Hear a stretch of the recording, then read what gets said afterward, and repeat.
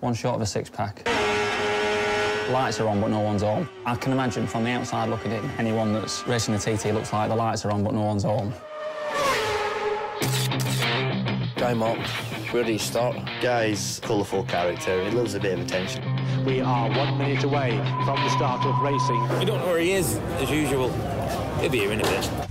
He's fit, he's young, he's fast, real fast. He's always been a threat. Every man and his dog in the world wants Guy Martin to win.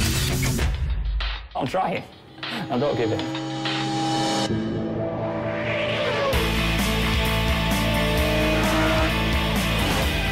It's not about beating the next guy, it's about who beats the track.